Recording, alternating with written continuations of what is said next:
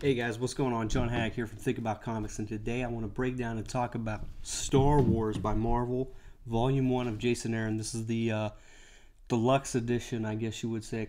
It contains the first 12 issues of Star Wars.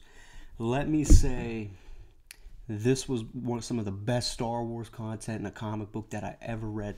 This is up there with, Legacy and those Rise of the Empire books that Dark Horse came out.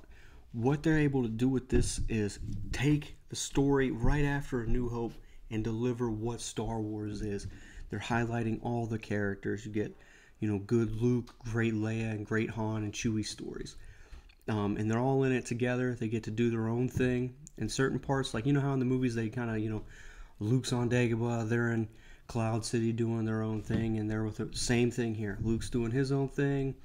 Leia and Han are doing their thing with Chewie. What I really like is the action. Some of these action panels are fantastic. You have Luke fighting monsters. He's fighting other guys with lightsabers. But the standout for me, though, is in here we get to see Luke and Boba Fett go at it. And that was really, really cool. Wasn't really a fair fight. If you get the chance to read it, you'll see why. I'm not going to spoil it, but it is breathtaking. When later on in the story we get to see a lot of some Han Solo backstory. We get to see just a lot of emotion from Darth Vader when he finds out who destroys the Death Star and what his name was, and those panels for me hit the mark on what Star Wars is and what the Luke Skywalker and the Skywalker family storylines really are all about. The art, you can't beat it when you look at Star Wars. I mean, I sat down and I read this cover to cover in one setting. If you like anything Star Wars, even though the new movies may not be doing it for you, this is what Star Wars is all about. And if you can go online and get these super cheap. I mean, you don't have to get the deluxe edition. You can get the regular ones, look it over, and just sit down and go, wow, this is what Star Wars is all about. This is what I've been missing for the past how many years.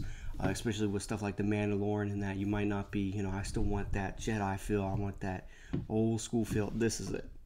This is it, 110%. I will recommend this, though.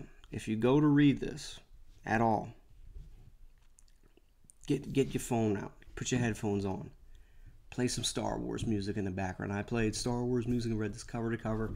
It was perfect. It just felt more esque. I had more Star Wars feel to it. I am definitely getting volume 2 and 3 of this. The Darth Vader series is fantastic. I'm going to do a video on those. But if you like Star Wars at all, just a little bit, these will make you love it even more. Thanks, guys.